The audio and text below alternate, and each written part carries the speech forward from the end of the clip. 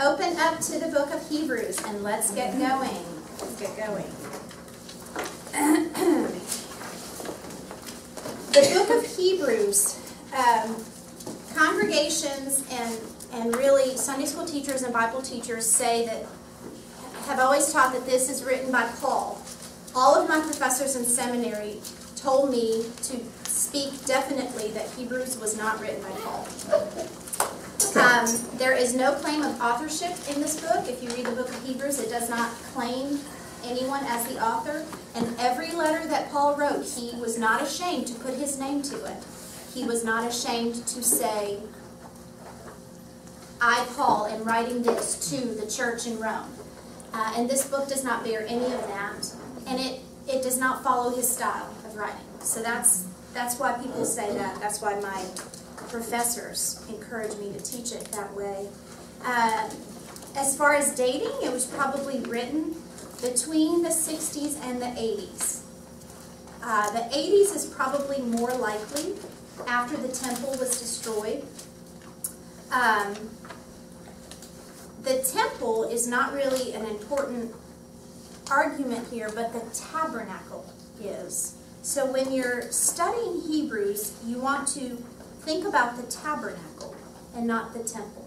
And if you read it, the author talks about the tabernacle quite a bit. Some people have a hard time outlining the book of Hebrews. Daniel is the one that provided this one to me, and I think it's quite good. The reason people have a hard time outlining it, it's not in a typical letter format, like a greeting and then a body, and then it doesn't exactly follow that. But here is, I think, a good way that we can break it up.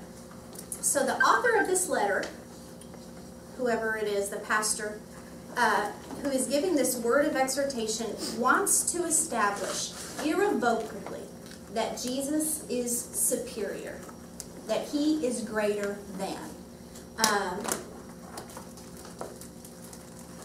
He kind of begins this way in a treatise format. The Son has no rivals. The Son is superior to angels. The Son is superior to Moses. The Son is superior to all the Old Testament priesthood. He is greater than those. He starts with the angels. If you go to chapter 1, he starts talking about that. And see, at the first, there in verse 5, there's a citation from the Old Testament. You see, you are my son, today I have become your father. You see that? There are 7 citations proving that Jesus was superior to angels. And as we have stated before, numbers are important, right? What's significant about the number 7? It's the number of completion. Completion, think of creation, perfection. So 7 citations to show that Jesus is superior. Significant number 7. God never said to any angel, you are my son. He never said, I have begotten you. You are my son. And then the conclusion of all that, verse 14, chapter 1, verse 14. Are not all angels ministering spirits sent to serve those who inherit salvation? The angels are sent to serve. And Jesus himself was a servant. But Jesus wasn't just a servant. He was a son.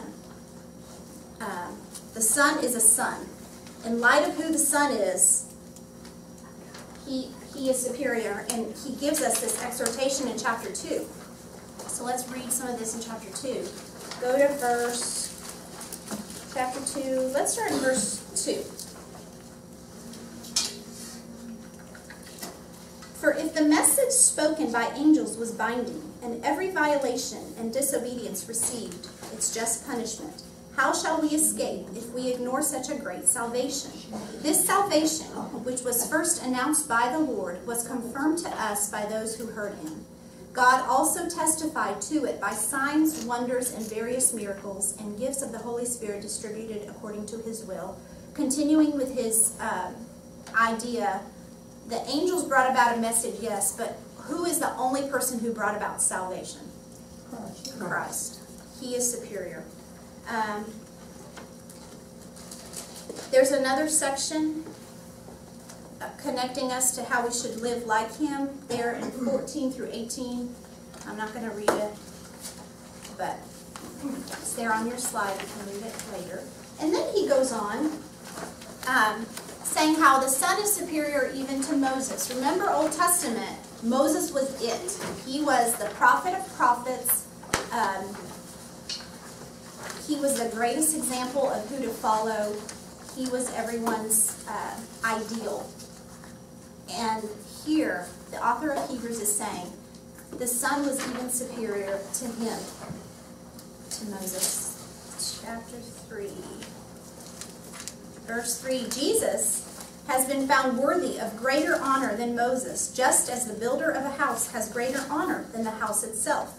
For every house is built by someone, but God is the builder of everything. Moses was faithful as a servant in all God's house. Verse 6, but Christ is faithful as a son over God's house. And then so he's kind of walking down memory lane. He reminds them of their struggle, the Israelites of their struggles. And he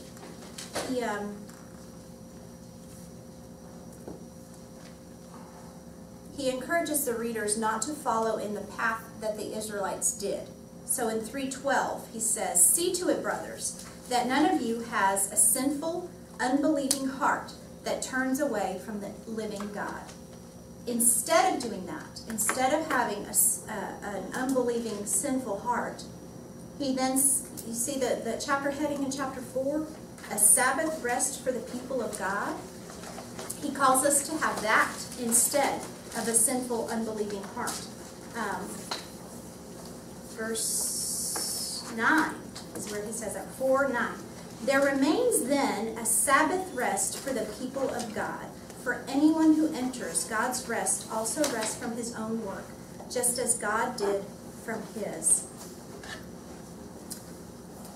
I don't think he means an eternal resting place, but an appreciation, a time to focus and appreciate the salvation of God, the rest that comes from that.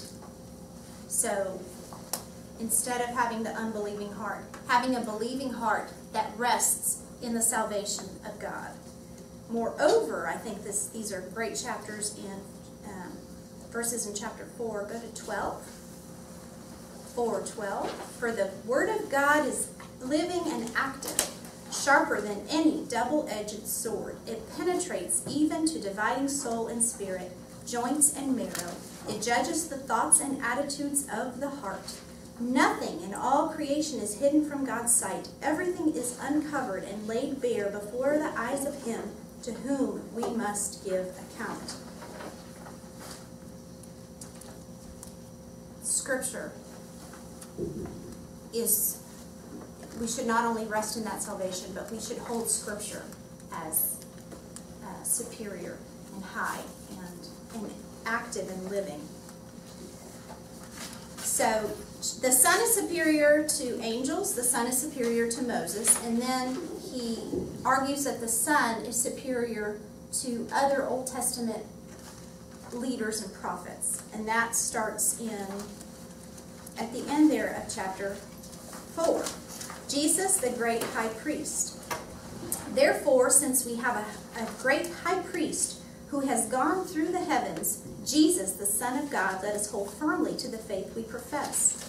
For we do not have a high priest who is unable to sympathize for our weakness, but we have one who has been tempted in every way, just as we are, yet was without sin. Let us he goes through that. Chapter 5, he goes through how the high priest was selected. That, again, going back to the tabernacle. Remember, the high priest was the one who was selected and responsible for going into the Holy of Holies and offering the sacrifices to God for the sins of the people for the whole year. Christ is superior to that, not only because he was God himself, but he was a human who understood all of our trials and tribulations.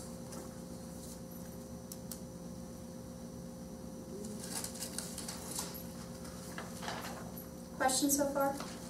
I just had a comment. Yep. Let's see, I had in my notes that this was a letter explaining about the Trinity, because a lot of people were having questions or couldn't understand. And so Hebrews was to clarify, give more definition to the Trinity, God the Father, God the Son, and God the Holy Spirit. Mm-hmm. And especially for Hebrews or Jews that were Christians and were going back to Judaism because they couldn't understand. And so he was clarifying to them so they wouldn't be going back and forth, back and forth. Absolutely. Yes, I agree to that. And you can see his point with the Trinity, why he's trying to prove the superiority of Jesus. In the Trinity, God, Jesus, and the Holy Spirit are not in a hierarchy. They are, one points to the other. So God the Father is not superior to God, to Jesus the Son. Yeah, you get it. So, yes, this is a very good book for that. And yes, it is written, I think, specifically for Jews, for Christian Jews. A note about the Melchizedek in chapter 5. It talks about Melchizedek, the story from Genesis 14, if you remember. There's no lineage given for Melchizedek. He blessed Abraham. He served the Lord Most High. And then Abraham gave a tenth to him, if you remember that story. So the author here of Hebrews is comparing Jesus to Melchizedek. That's what happens. You see it in verse 6.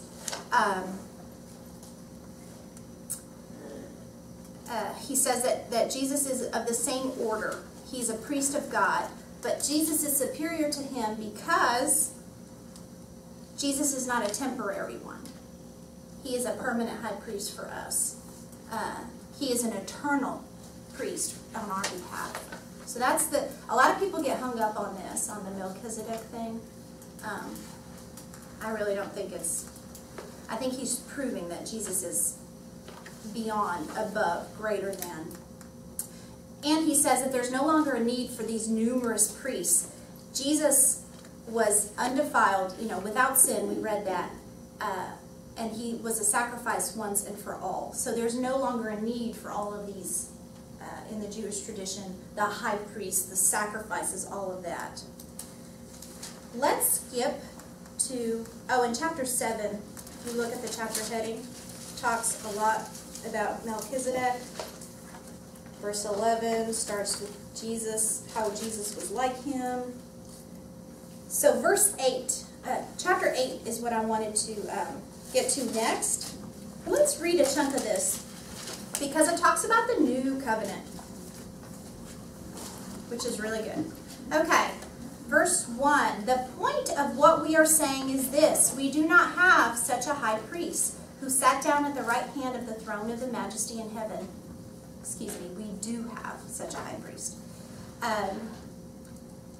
Verse 2, and who serves in the sanctuary, the true tabernacle set up by the Lord, not by man.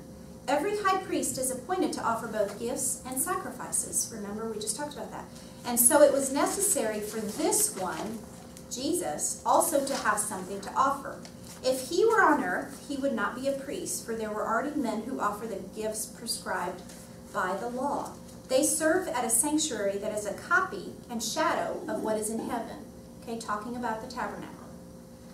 This is why Moses was warned when he was about to build the tabernacle. See to it that you make everything according to the pattern shown you on the mountain.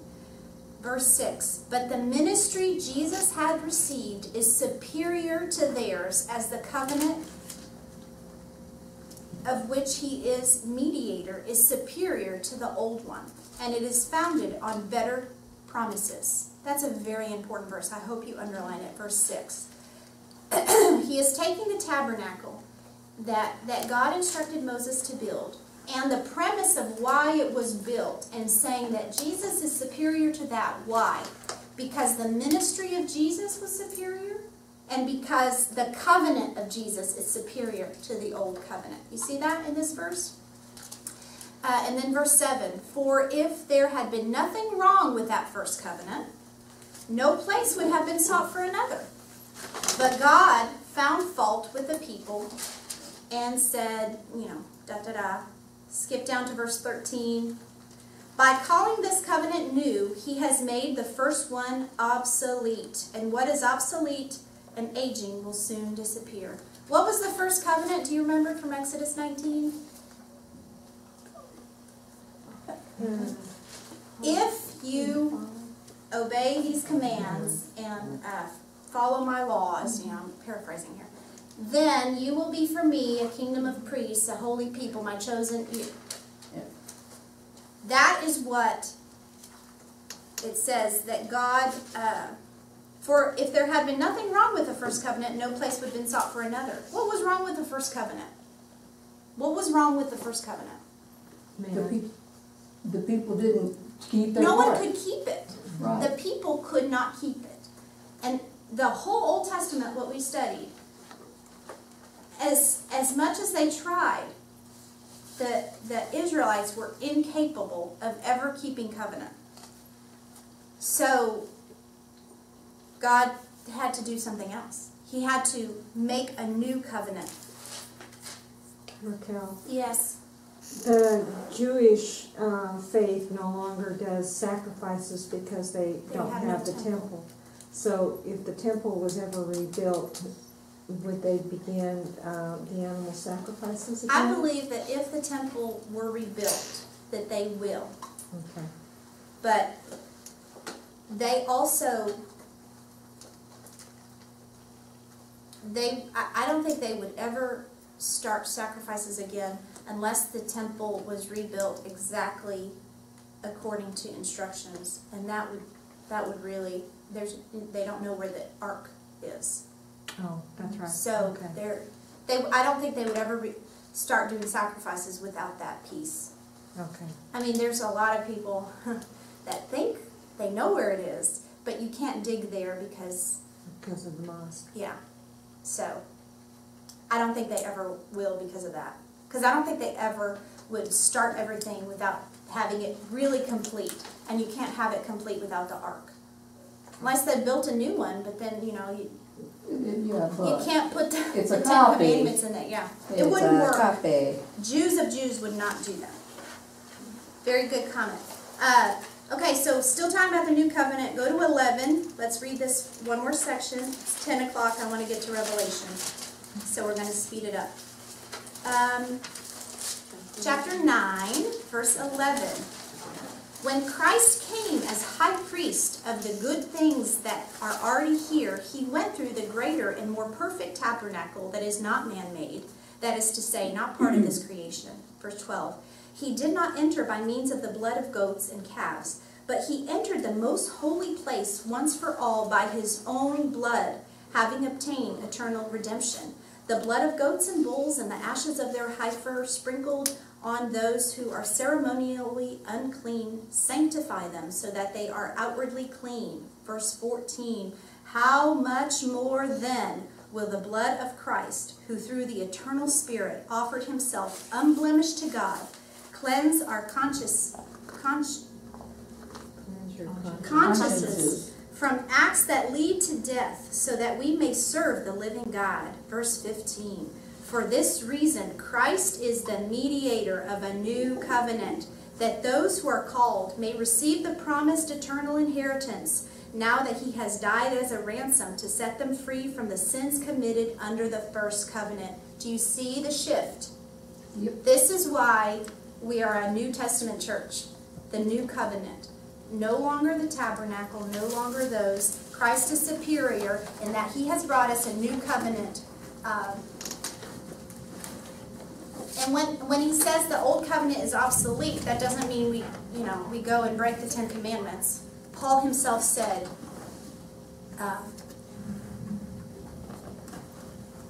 it is our foundation. yeah, Paul himself said that we should continue to keep it. But now we have this new covenant with the blood of Christ who covers our sins, who covers the transgressions of our Ten Commandment breaking. So all that. So you can, I'm going to let you read this at home. I want to keep moving. Faith comes into play in the book of Hebrews. If you've never read Hebrews 11, it's called the Hall of Faith, and it's a fabulous chapter. It goes through a lot of our heroes of faith from the Old Testament and shows how they faith played out in their lives and in their journey with God. Okay. Any other questions about Hebrews? Very quickly. We're going to go through James very quickly.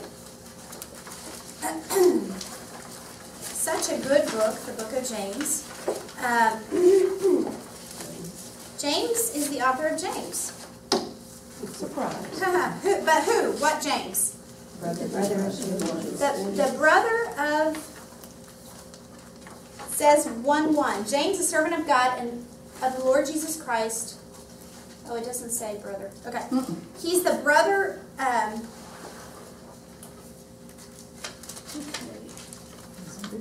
the brother of Jesus was called James. Yes? Yes. So he's the brother of Jesus. He's also mentioned in Mark chapter 6, verse 3. I thought I had more notes on who he was. Okay, my Bible says. What does it say? James, of the 4 men bearing the name James in the New Testament, only 2 have been proposed as the author of this letter. James, the son of Zebedee, and the brother of John, and James, the half-brother of Jesus. It's unlikely that the son of Zebedee was the author, for he was martyred in AD 44. Okay. And that's in Acts 12:2. My notes say that this James was probably martyred in 62. Well, Josephus was an ancient writer and wrote that. Yeah. But this was written obviously before he was martyred. Martin Luther did not like this book. You know that, right? Martin Luther wanted to rip this book out of his Bible. I think he did. He really did not like this book. Why? You don't It's know? a very practical book. Never heard that. You've never heard that? No. Why did Luther start the Reformation? I'm talking about the split from Catholicism. We all used to be Catholic. We don't need a priest to confess our sins. Okay, so the book of James is a works faith book. It talks about the importance of works. Remember, works without faith is dead. Martin Luther did not believe that. He wanted to throw this book out. Tough luck him. Yeah. Because it's so practical. But it is so practical. I happen to love this book, but it is a point of contention. If Paul is everything to Martin Luther, James is nothing to him. It's a call to works righteousness. Many people believe that the book of James is one of the earliest, perhaps the earliest New Testament writing that we have. The language is very similar to the Gospels even. So the dating really, if James was martyred in AD 62, which is what my notes have, the book was written much earlier. So really could have been written right when the Gospels themselves were written. It is addressed to the 12, see in verse 1, to the 12 tribes scattered among the nations. That's a Jewish way of saying it. To the 12 tribes. It's a letter to Jewish Christians. Here's a brief outline. Scattered all over the world. They're scattered everywhere. The book of James is not really a book of how to become a Christian, but how to act like one. Right. What happens in the life of a Christian? What should a Christian do? Change their ways. Faye, you're fine. I am so sorry. He says that it doesn't suffice for you to believe in God. Because why? Even the demons believe in God.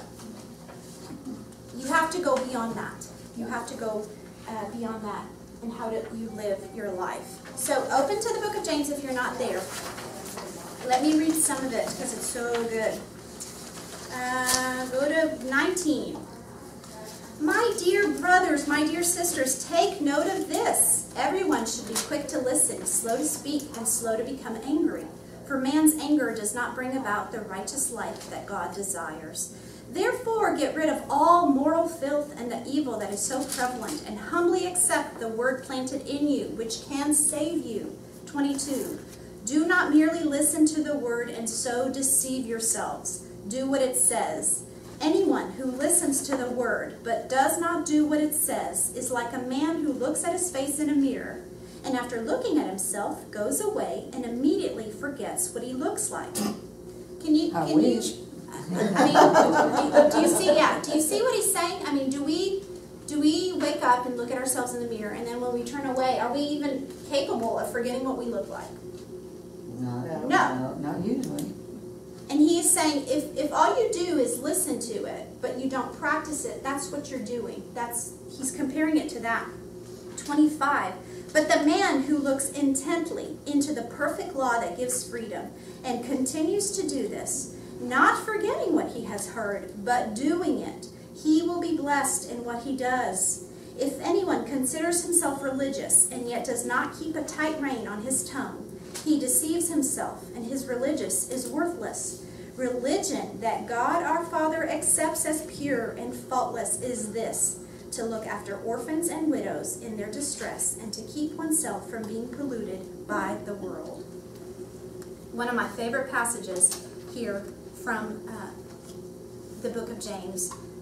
Genuine religion, according to God, is that you actually do what it says, that you do not just listen. And he says if we do that, we are deceiving ourselves and we become liars.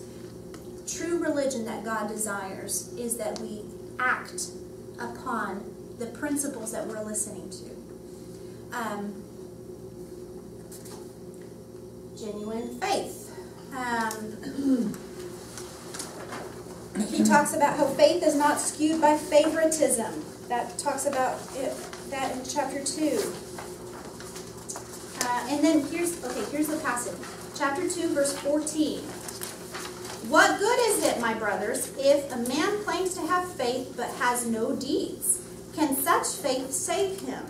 Suppose a brother or sister is without clothes and daily food. If one of you says to him, "Go, I wish you well, keep warm and well fed," but does nothing about his physical needs, what good is it? In the same way, faith by itself, if it is not accomplished by action, is dead.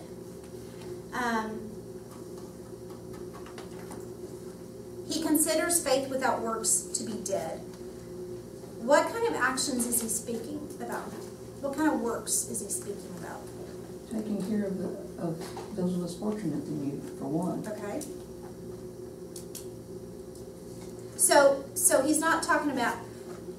It's hard to tell a person that's hungry and cold to become a Christian without first feeding him, giving him more clothes so he can understand. Okay, so here's Peanuts. Snoopy looks kind of cold, doesn't he? I'll say he does. Maybe we better go over and comfort him. Be of good cheer, Snoopy. Yes, be of good cheer. I think that's if we're like that, if we're acting religious and saying, "Oh, be of good cheer," but we do nothing to actually be a person of compassion that accompanies our faith, then it is nothing. If you don't acknowledge the basic things that you need in life, then it's hard to for the Don't other tell me, levels. show me. And I don't need to preach about this, I think you all.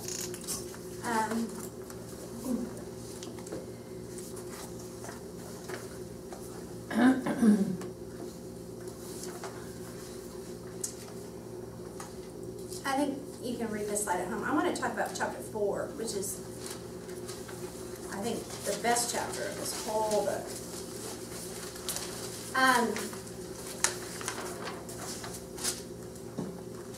I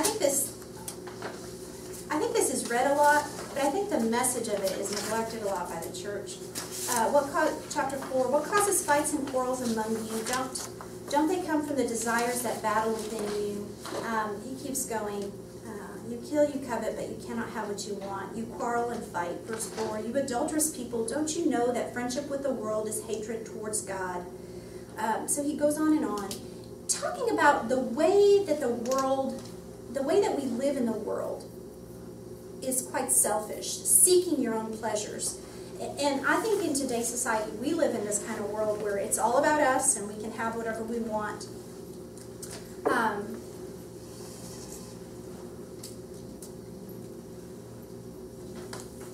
He talks more in verse 11. Do not slander one another. Anyone who speaks against his brother or judges him.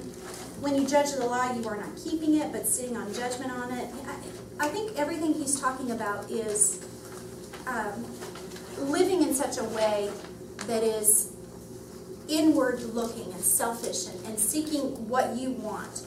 But his message is so perfect. It's what we should do instead. Verse 7, submit yourselves then to God. Resist the devil, and he will flee from you.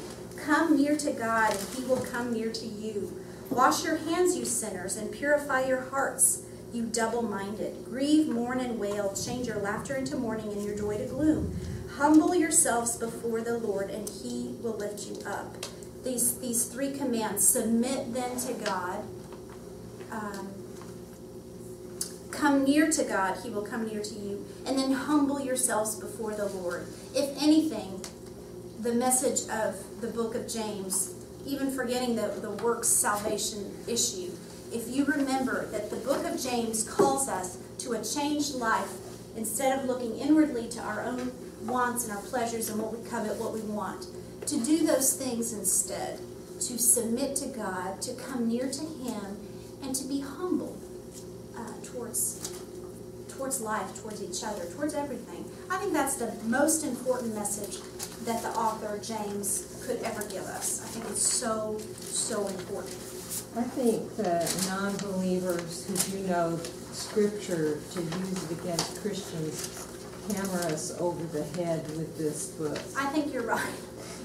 Yeah. You know, and You hypocrites. right. So this is. I've always felt that this is the book that we get hammered on. Yeah, yeah, and if you ever do have a friend that is not a believer that asks you, what book should I read from the Bible, do not tell them James. Mm-hmm. Tell them the Gospel of John, tell them something. But James is, again, not a book on how to become a Christian, but how to truthfully and genuinely live as one. I think it's very applicable for us, but I think that someone who is not a Christian yet would struggle with this book because it's, I think it would be hard to understand if I was not a believer. I think it would confuse me. Okay. Jude, very quickly. Sorry, I have to find the broken part of my Bible that has the book of Jude. Here it is.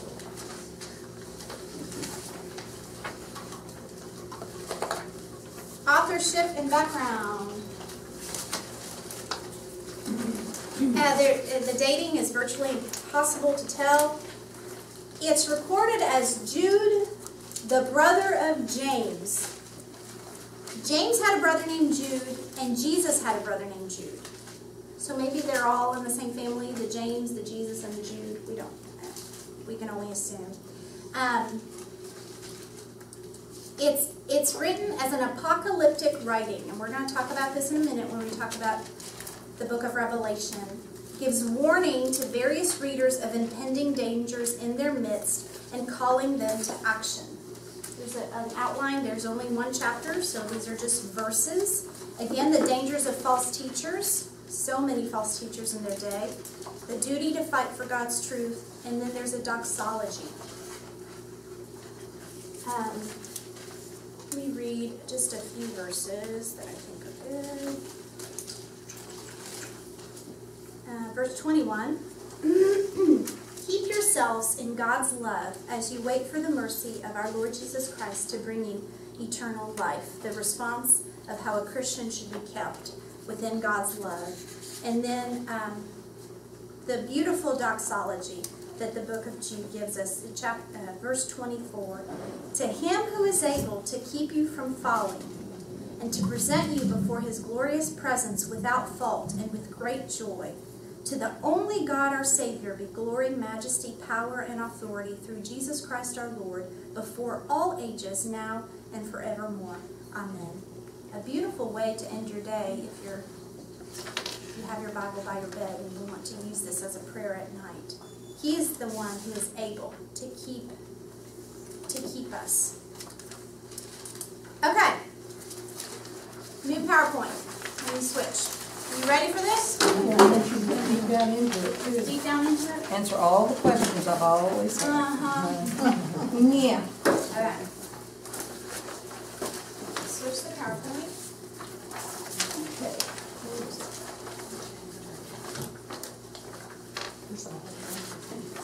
There's a bunch of things. I'll explain them all for you.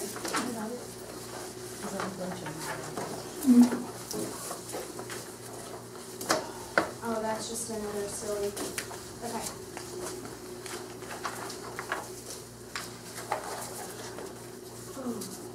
Who is the author of the book of Revelation? And it's not Revelations. There's no S. People everywhere say, oh, Revelations. It's Revelation. They only need The to do it one Revelation. time. There's not multiple. I mean, there's multiple visions and everything, but the title is Revelation. And actually, what it means is apocalypsis, which means what? And The end times, the final, yeah. Who's the author? John. John who? He designates himself, if you read chapter 1, as John the servant. He regards himself as a prophet among prophets. Many of the early Christians thought that this was himself, the Apostle John. John was a very common name at the time, but we have to go with early church tradition and what it says here, that he was a prophet of prophets, that he was a servant of God, and that the early Christians did believe he was the Apostle John himself.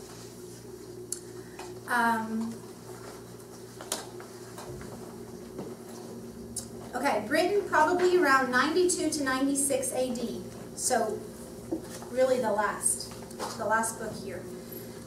Written during the final days of Emperor Domitian, who reigned from 81 to 96 AD. Under his rule, this Roman emperor, Christians were persecuted in various areas, accused of being irreligious to the public cult and antisocial to the norms of their day. It is a very hard book to teach, to understand. It is some of the poorest Greek of the New Testament. It's really not really well written if you're looking at the Greek language. And we're going to talk about a lot of it. I hope we really actually understand this. Okay, who is it written to? Verse 4, chapter 1, verse 4, to the 7 churches in the province of Asia. So here's a map of the 7 churches. And if you'll go to the first handout I gave you, the colored packet.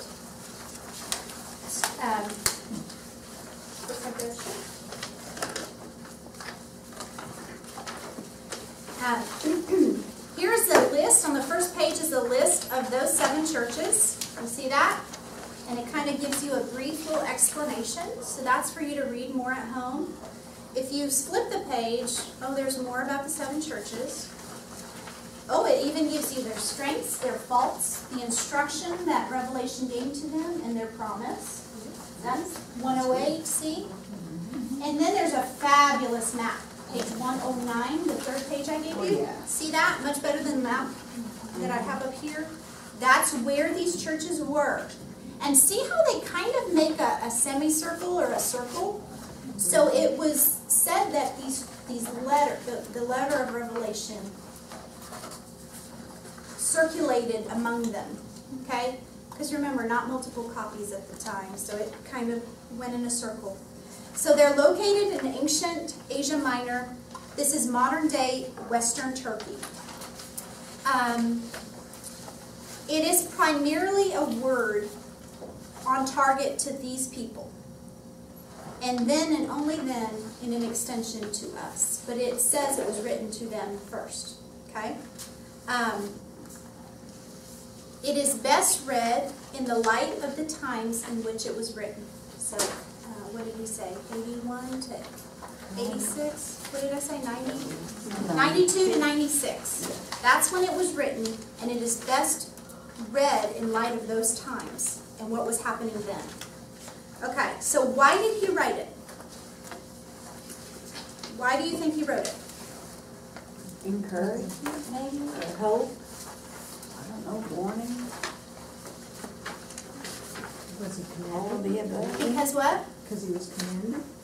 Yeah, I think he received this vision, and I think he was commanded to write it down. So,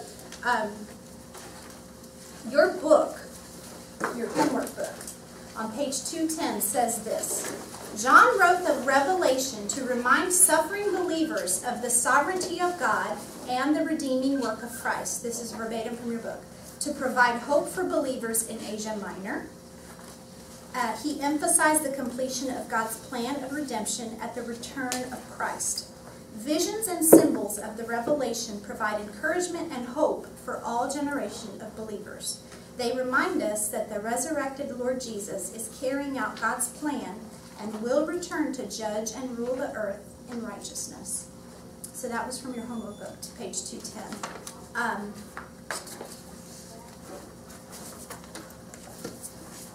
Let's talk about this real quick, the genre of this book. So in the New Testament, we've studied the Gospels, which were kind of like a biography of Jesus in a way. It went through his life. And then we read letters. So what does this fall into? Revelation. Prophecy? Okay. Yeah, I'm not saying it wrong. Revelation is still a letter. We just talked about how it was written to these 7 churches. Indeed, there are letters within this book, and it starts like a letter, exactly like the other letters started. And it closes like a letter. But in the lines and within this letter, there are other literary features that are operative and are at play and are very important. It is not only a letter, but like Laura said, it falls within the prophecy genre. It is a proclaimed word by a prophet to a people. Some other things to note is there's a lot of Old Testament references, but they are never cited, like, specifically. They're not in quote marks. He just says them. Remember, I told you really bad Greek here? No quote marks. He just kind of says them like that. Okay, the other genre that dominates it is the apocalyptic. That's the last one right there.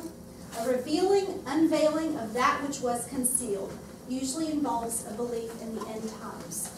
The other thing from this packet,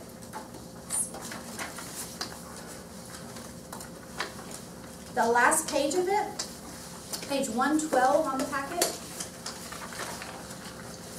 is kind of like a glossary of some of the things. I thought this was really helpful. So it talks about those numbers, what the Antichrist might be, Armageddon, eschatology. It kind of defines those terms for you.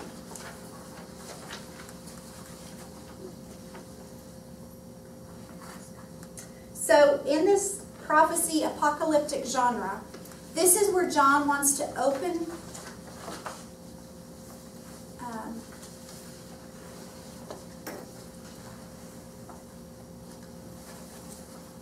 it's hard for me to know how to explain this. I really apologize. I've never taught Revelation before. It's always so much fun. Oh, yeah. Okay, so going back to the time where this was written, the society there, Rome was everything. My notes here say there was Roman media everywhere. Coins, inscriptions, everywhere you knew, Rome was in charge. Rome was the rule. Revelation says that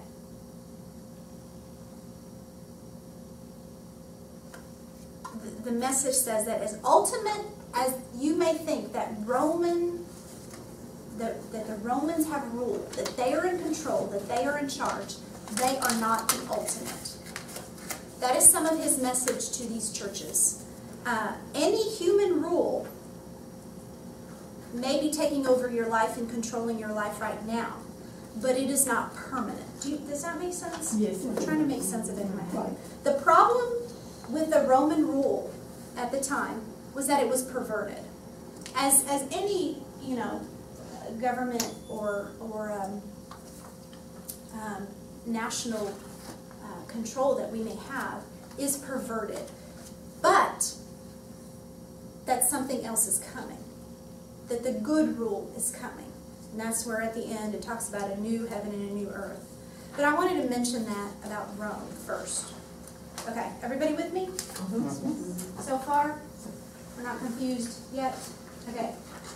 So here's an outline of the whole book. And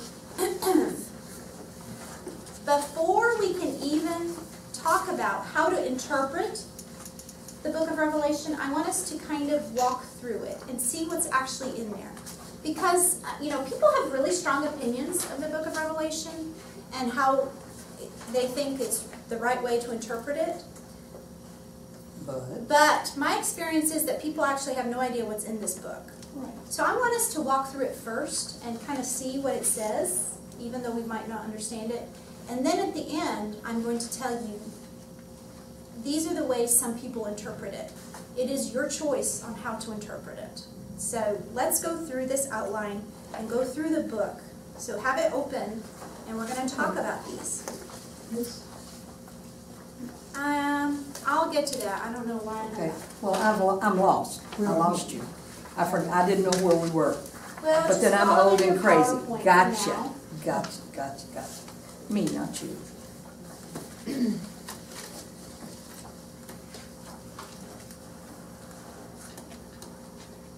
So let's go back to chapter 1.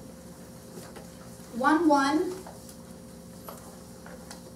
So an angel revealed to John these things, and he wrote them down and sent them to the 7 churches. Let's go to chapter 1, verse 9. I, John, your brother and companion in the suffering and kingdom and patient endurance that are ours in Jesus, was on the island of Patmos because of the word of God and the testimony of Jesus. Verse 10. On the Lord's day, I was in the Spirit, and I heard behind me a loud voice like a trumpet, which said, Write on a scroll what you see and send it to the 7 churches. So you see why he wrote it, right there. He was on the island of Patmos, serving the Lord, being a prophet of prophets, everything that he said he was. And he heard a loud voice like a trumpet. He was in the Spirit, he said, and he was told to write them down and send them to the churches. That is how it begins. Yes? Yes. Again with the number 7. 7 is the number of creation, the number of completion, the number of perfection.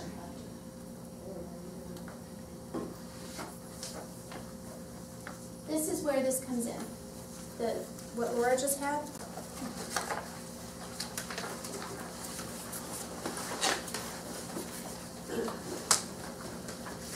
So I'm going to start reading there from day 3, the first part. Revelation contains 4 basic visions that portray God at work in the world. You see that? John opens his prophecy with a picture of the glorified Christ strengthening churches that face persecution. John saw a vision of Christ that he used to encourage the 7 churches of Asia as they face persecution. If you read through chapter 1, he sees a vision of Christ among 7 lampstands, and within his hands are stars. If you read it, that's kind of what it says. And there's, eventually I have lots of pictures of what people think this looks like, and there's one, so I'll show you later. So that's his vision of Christ. Keep going here. John's second version shows divine judgment on the world of sin. In this section, John describes the sequences of judgment known as seals, trumpets, and bowls in order to show God's work in pouring out wrath and affliction to the world. We're going to go through all of that, the seals, the trumpets, and the bowls. His third vision pictured the victory of Christ over evil. In this section, John saw the destruction of a secular civilization, the return of Christ in glorious victory, and the millennium reign of Christ. Okay? So everybody with me? So there's the first vision is the vision of Christ. They are standing with the 7 lampstands and the letter to the churches. The second section is the vision of the 777, the seals, the trumpets, and the bowls. The third one is of this victorious return of Christ, the millennial reign. In John's final vision, the apostle pictured Christ in triumph over the ages. Here, John portrayed a symbolic picture of heaven with God the Father and Jesus Christ the Son shown in triumph and victory. This vision would inspire hope and encouragement for believers. I printed this out for you, even though it's in your homework book, because I thought it was a really good major outline. I mean, if you're looking for major outlines, this is it. Kind of gives you a picture of the 4 visions. And that's the book of Revelation. We're going to go more into it. I wanted to show you that. Oh, here's the picture. Isn't that kind of creepy? Yeah. People have really undertaken to read these word for word and try to, artists have tried to draw what they may look like. So John writes, and it's crazy language. Crazy language. If you go home and read it, it's really odd. It sounds odd, okay? It's all symbolic. So people might have undergone to draw these things, and later we'll see pictures of what the dragon with the 7 heads might have looked like. But it's symbolic. So there probably will never actually be a dragon with 7 heads. But the dragon may be a symbolism of an event or a person, and the 7 heads may be symbolic of 7 events or 7, whatever. Or there might be a dragon with 7 heads. We don't know. Like, nobody knows exactly what this means. But it looks really cool when you try to draw it out. And it leads to a lot of people spending a lot of their faith and time trying to understand what those things mean, because they were symbolic. The first 3 chapters are the letters to the 7 churches. The message of the letters are to first identify Jesus with these odd features, these stars in his head and the lampstands and all this. He adds a word of commendation, of praise, of warning, and of promise. And that's what you see, this awesome chart, page 108, gives the things that each letter said to each of the churches. That's in the first 3 chapters. It should be noted that the church of Laodicea received no praise, and that the church of Philadelphia received no rebuke. The 7 churches represent typical churches and typical needs of the first century church. I believe that the words to these churches are relevant to churches in our century also. The pictures are very vivid of what God can do in judging a disobedient church and in strengthening a church who has committed Christians. So that's the first 3 chapters. Any questions? If you have a question, I will probably not know the answer, but you can ask it. We can discuss it. We can discuss it together. Chapter 4 begins with God on his throne, okay? The throne in heaven. It's answering the question of who is in charge of the world. Chapter 4 is, okay? Who's in charge of the world? God is, and that's what he says. Let's read chapter 4, verse 6. Verse 6 is kind of broken up. It says, I'm going to start with in the center around the throne. You see that? In the center around the throne were 4 living creatures, and they were covered with eyes in front and in back. The first living creature was like a lion, the second like an ox, the third had a face like a man, the fourth was like a flying eagle. Each of the 4 living creatures had 6 wings and was covered with eyes all around, even under the wings. Day and night they never stopped saying, "Holy, holy, holy is the Lord God Almighty, who was and is to come."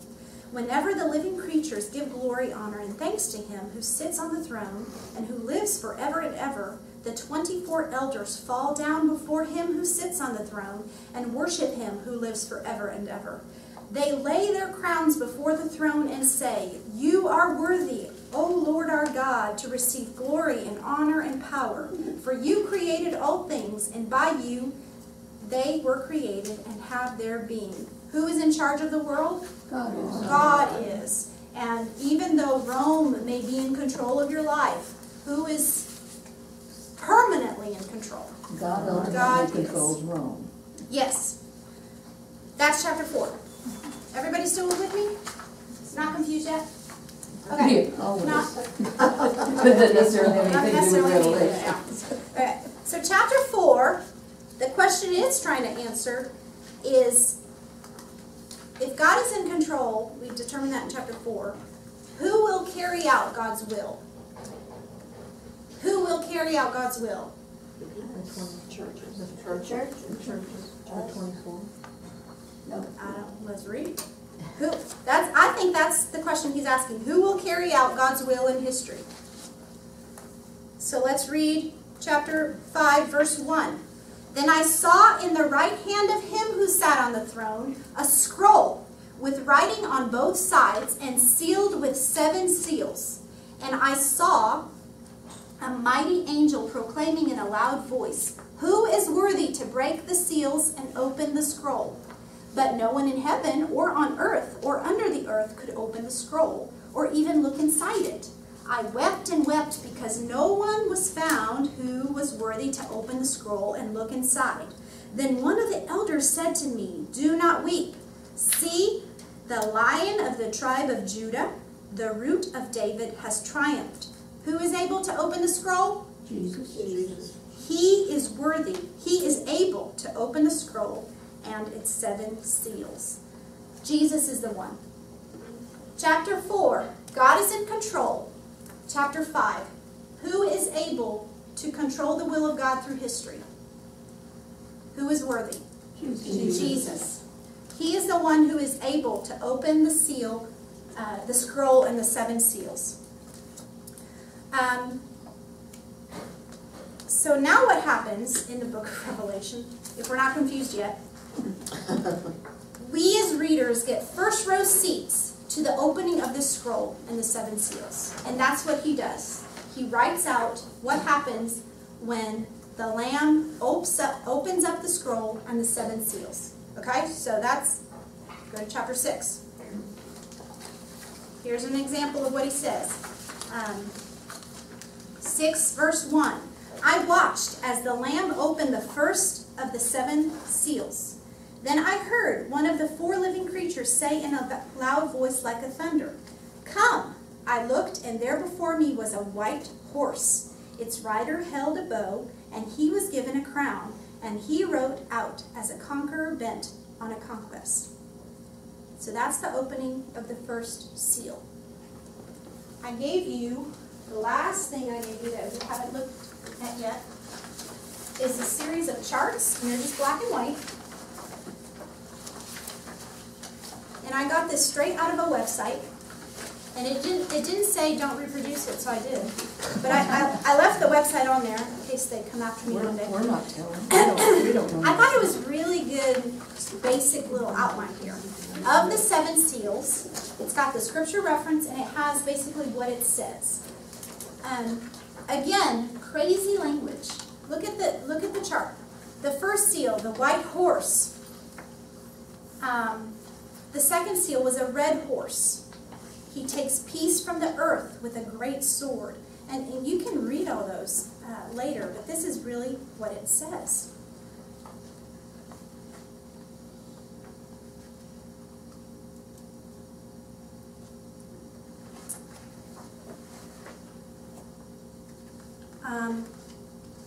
Sorry, I'm still working it out in my head. Okay, so the scroll and the 7 seals contain the revelation,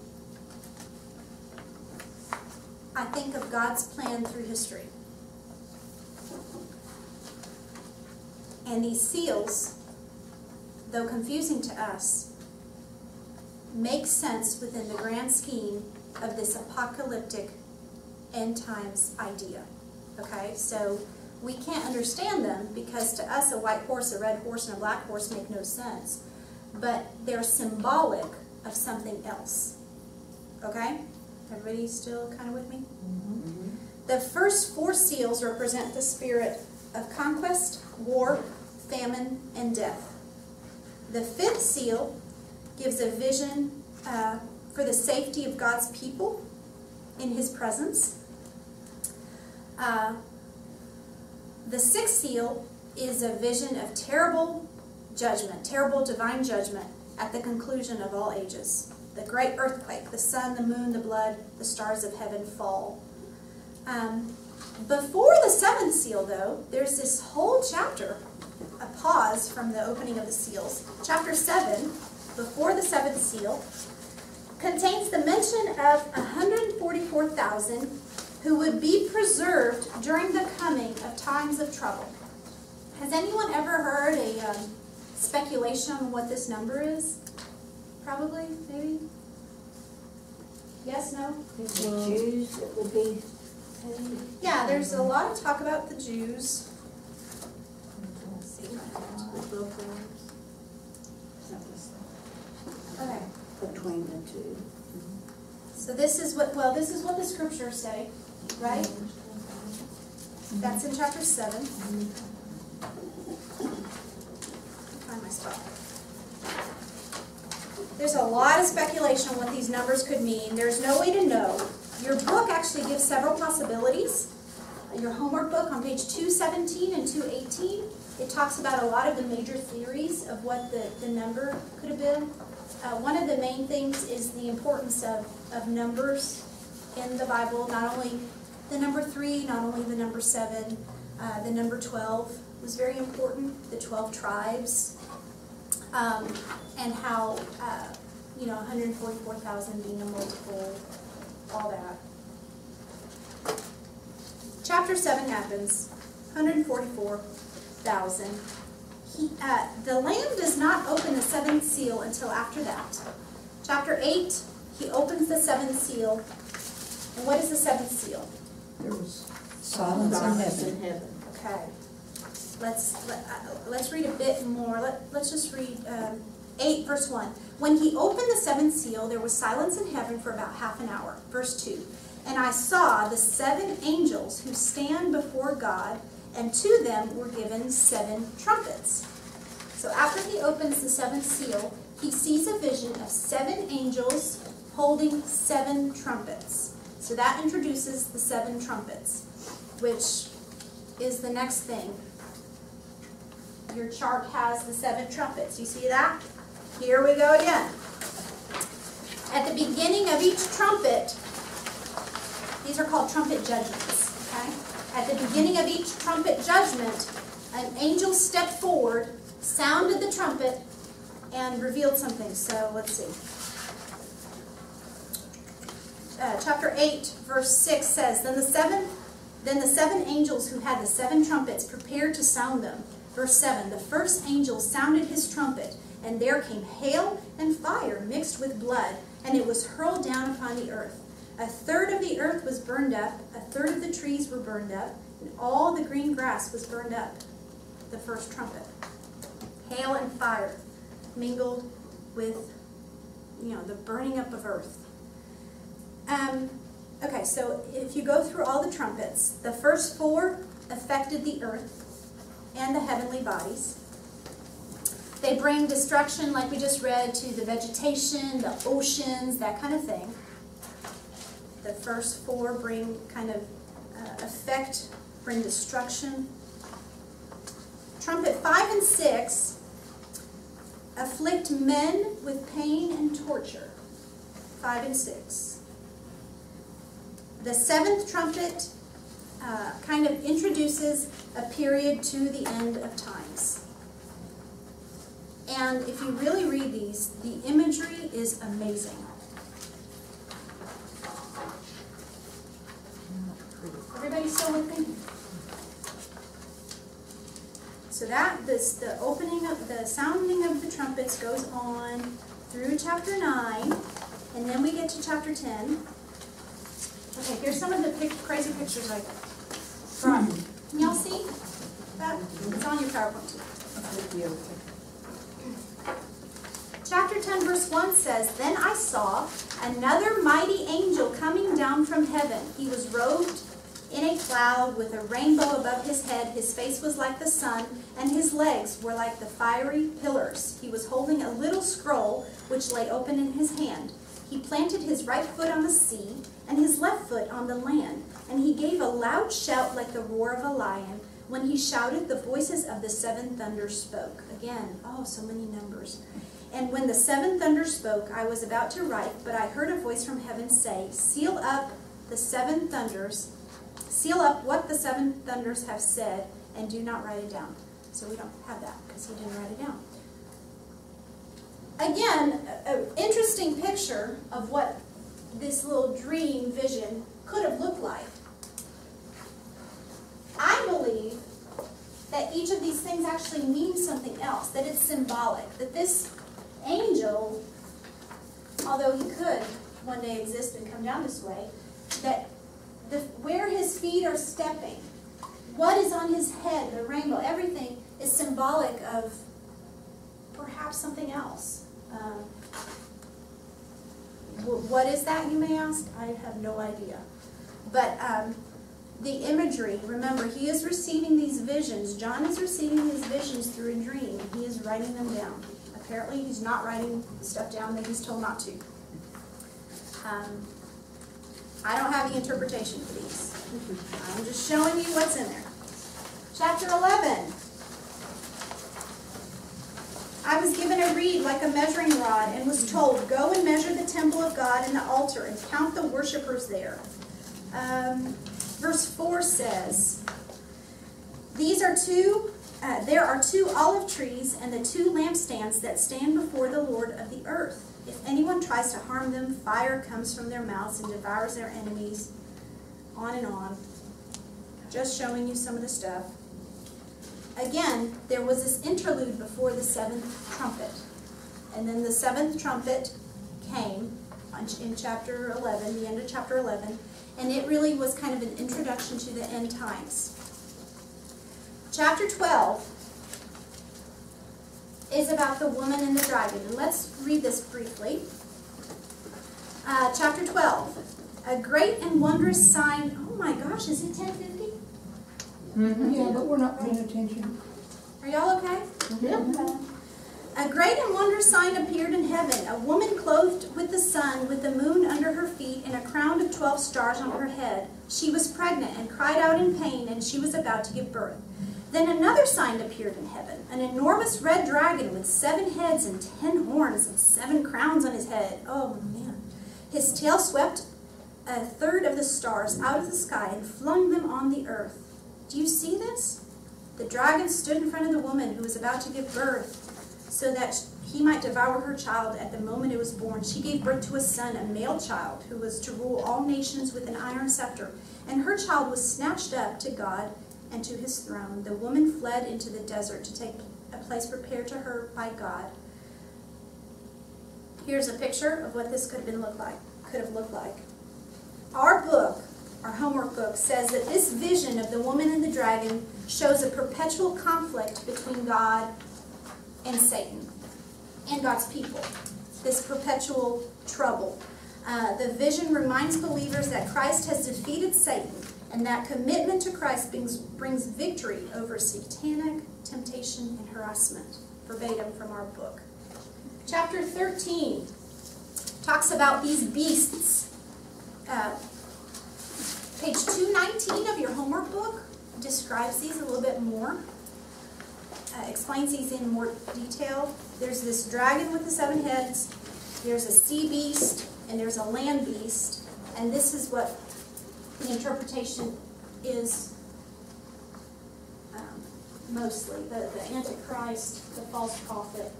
And your definition page talks about these some more.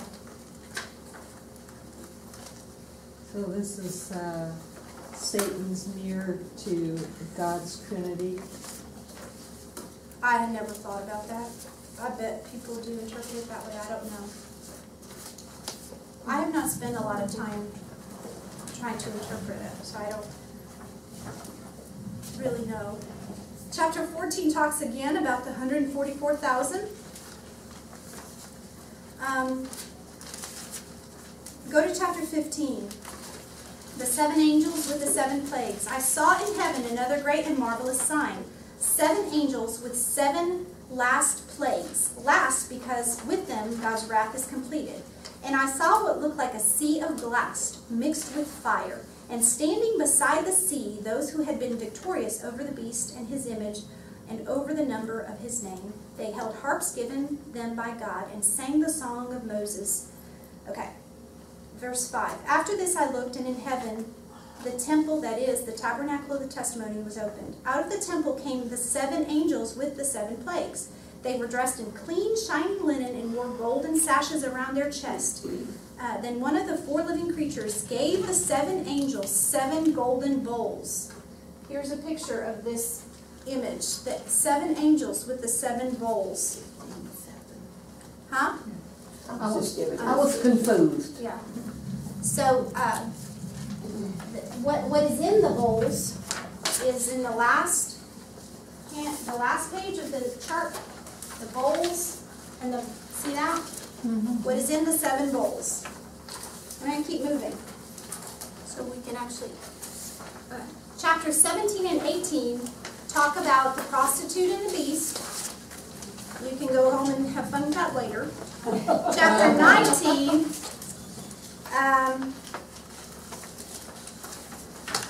the beast and the false prophet are cast into a lake of burning sulfur.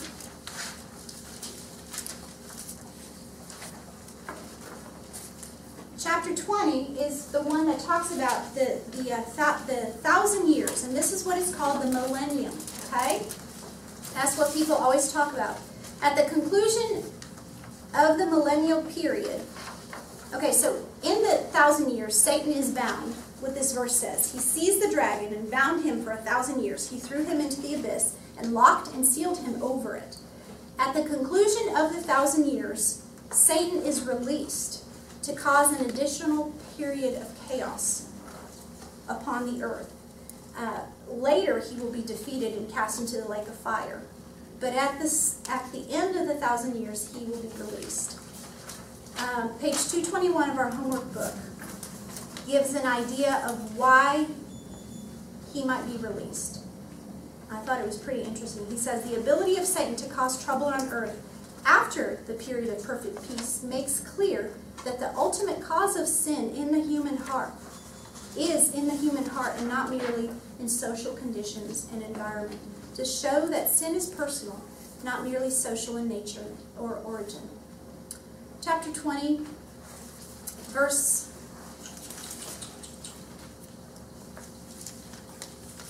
11. Then I saw a great white throne, and him who was seated on it. Earth and sky fled from his presence, and there was no place for them. And I saw the dead, great and small, standing before the throne, and books were opened. Another book was opened, which is the book of life. The dead were judged according to what they had done, as recorded in the books. The sea gave up the dead that were in it, And death and Hades gave up the dead that were in them, and each person was judged according to what he had done. Then death and Hades were thrown into the lake of fire. The lake of fire is the second death. If anyone's name was not found written in the book of life, he was thrown into the lake of fire. Got it? 21, very important. Then I saw a new heaven and a new earth, for the first heaven and first earth had passed away, and there was no longer any sea. I saw the holy city, the new Jerusalem, coming down out of heaven from God, prepared as a bride, beautifully dressed for her husband. And I heard a loud voice from the throne saying, now the dwelling of God is with men, and he will live with them. They will be his people, and God himself will be with them and their God. He will wipe every tear from their eyes. There will be no more death, nor mourning, or crying, or pain, for the old order of things has passed away. Verse 6, it is done. I am the Alpha, the Omega, the beginning and the end. To him who is thirsty, I will give him a drink without cost from the spring of living water. Go to 22. Verse 12, behold, I am coming soon. My reward is with me. Verse 16, I, Jesus, have sent my angel to give you this testimony to the churches. I am the root and the offspring of David, the bright and morning star. The Spirit and the bride say, come. And then verse 20. He who testifies to these things say, yes, I am coming. Amen. Come, Lord Jesus.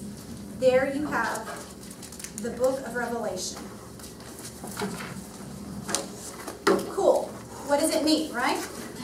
Well, it depends. This is what guides our understanding today.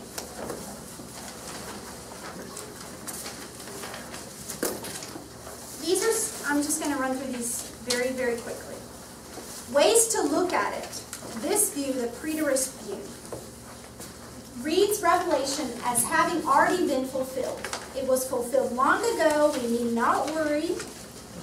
It all happened in the past. Relax. Okay? Not a very popular view.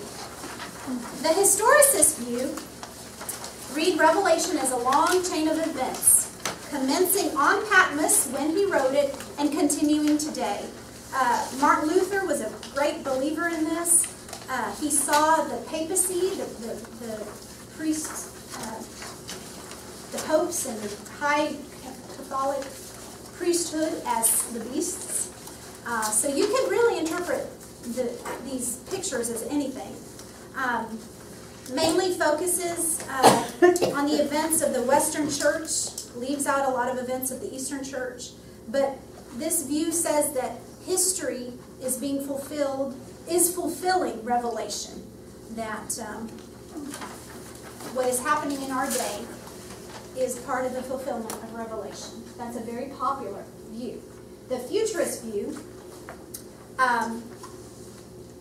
say that everything in Revelation will occur in the future exclusively. That it's not occurring now, but it will occur in the future. And this is a very popular view also. It's a little dangerous because, remember, this book was written to those churches and to the first century. So if it's not happening at all until the future, what value did it have to them? Okay. So then, back to your colored printout, very quickly. You have these lines, these charts. I'm going to go through these very quickly. Ideas of how to understand Revelation and how to interpret it. A big item of discussion is that 10,000 years, what we call the millennium. When did it happen? What happens? So if you look right here, see this church age? That's beginning with Christ when the church was formed till today. Okay? The tribulation is what is involved, we say the 7 seals, the 7 trumpets, the 7. A lot of people say that all those 7s was just a culmination of tribulation. The millennium is the 1,000 years that Satan will be bound. And there will be kind of a happy time, peace on earth, whatever you want to say. And then the second coming.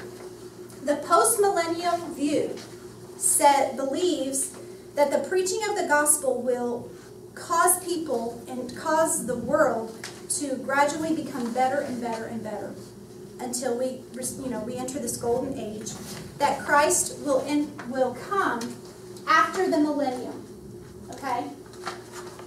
And that we will enter eternity together. It was once a popular view.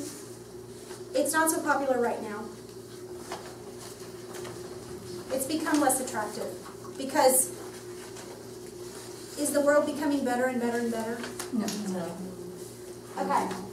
Amillennialists believe that there is no literal 1,000 years, that there is no literal reign of Christ on earth, but that Christ's rule today over the church in general is the millennium, is what they believe, that there's no actual 1,000 years.